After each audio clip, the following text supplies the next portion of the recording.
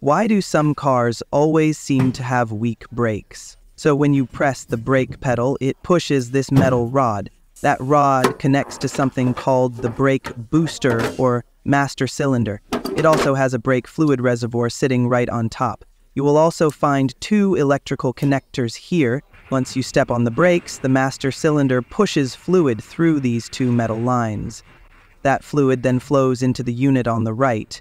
This is the ESP module, also called the ABS pump. From there, the ABS pump sends fluid through 4 separate brake lines.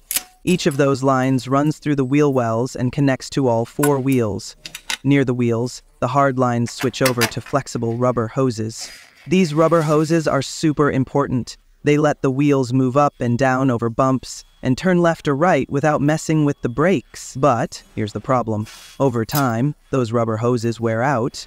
When that happens, your brakes start feeling soft and your stopping distance gets longer.